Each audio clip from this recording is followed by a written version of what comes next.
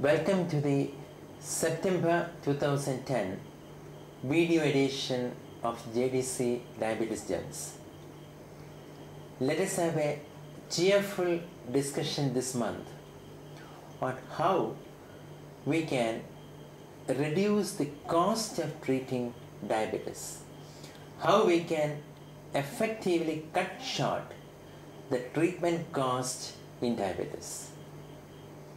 Everybody will agree that when diabetes patients are successfully and fortunately living longer, unfortunately they develop complications if not being treated properly or not followed the instructions properly, and they succumb to multiple complications resulting in several fold increase in the cost of treatment.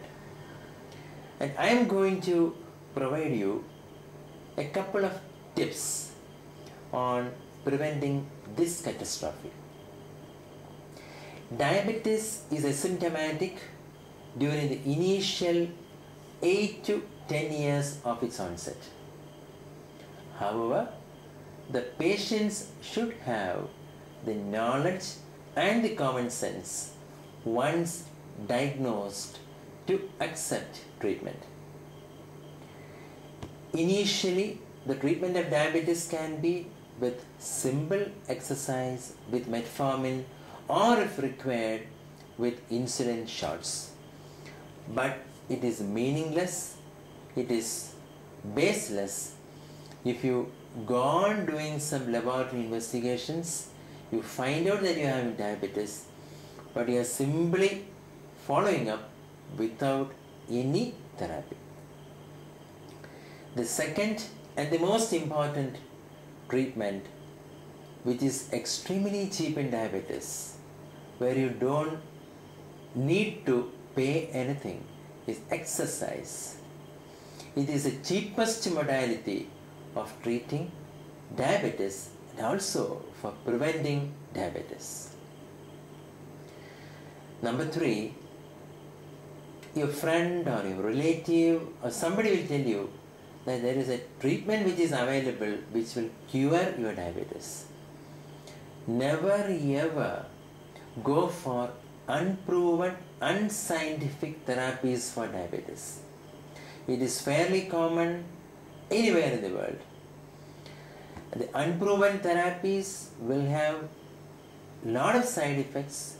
The unproven therapies may temporarily arrest diabetes, or your investigations may prove normal, but subsequently diabetes will lead on to multiple complications. Never do that. In the treatment of diabetes, insulin injections are absolutely essential at some stage or the other. Let it be early in diabetes. Insulin is life-saving. Insulin is cost-effective too. So if your doctor suggests that you should be put on insulin, immediately accept it.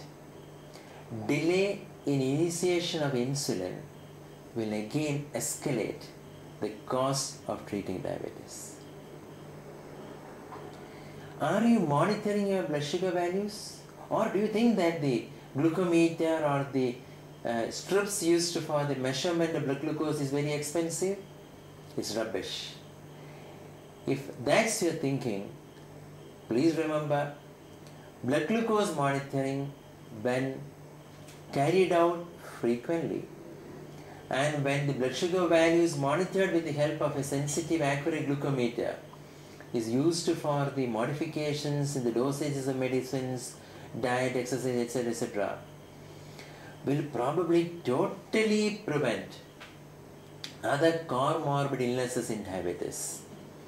Extremely cost effective in treating. We ourselves in our research papers have proven our diabetes telemanagement system, which we introduced way back in 1998, which includes a multidisciplinary team of doctors, dietitians, diabetes educators, psychologists, pharmacists, working with glucometers, telemedicine, etc.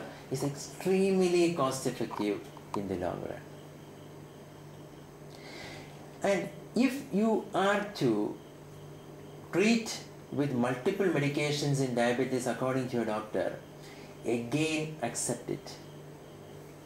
Your blood pressure, even if mild, requires treatment. Even if your cholesterol is normal, you require medicines to reduce your cholesterol level, that is to prevent heart attack and strokes. And imagine a situation where the diabetes patient is developing heart attacks or strokes or kidney failures or neuropathy or erectile dysfunction. You may have to treat all these illnesses. So instead of having 3 or 4 preventive medications, you will end up consuming more than 10 or 20 medications, which is fairly common. There is no mild, moderate or severe diabetes. Diabetes, if it is there, should be treated. And that treatment, as I have told you earlier, should start on the day of diagnosis of the disease. At your office or at school, always tell others, inform your friends and co-workers of your status being a diabetic. Never keep diabetes a secret.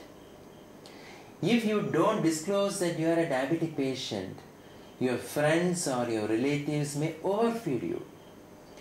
And disclosing your diabetes status is probably one way by which you can cut the cost of future treatment.